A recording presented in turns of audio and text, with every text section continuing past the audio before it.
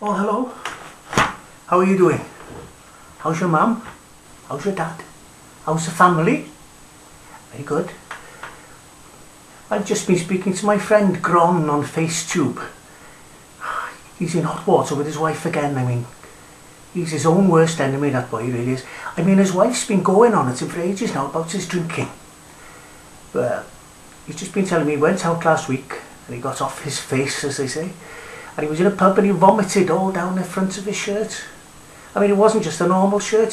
His wife had bought him that new last week for their wedding anniversary. So, well, he was beside himself in the pub, apparently, close to tears. But one of the old soaks came up to him and said, "No, Gron, you've got to use a bit of this," he said. "All you got to do is, before you go home, stick a £20 note in your top pocket.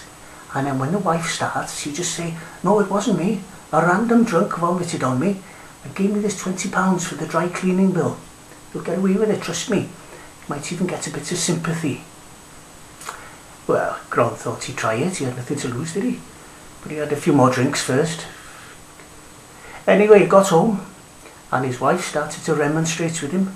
"Where the hell do you think you've been? Look at the states on your shirt. You've been drinking again."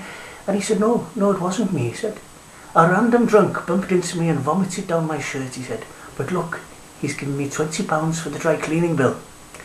Well, his wife took the money out of the pocket and she said, "There's two £20 notes here. What's the other one for?" And Gron said, "That's from the man who shat in my trousers."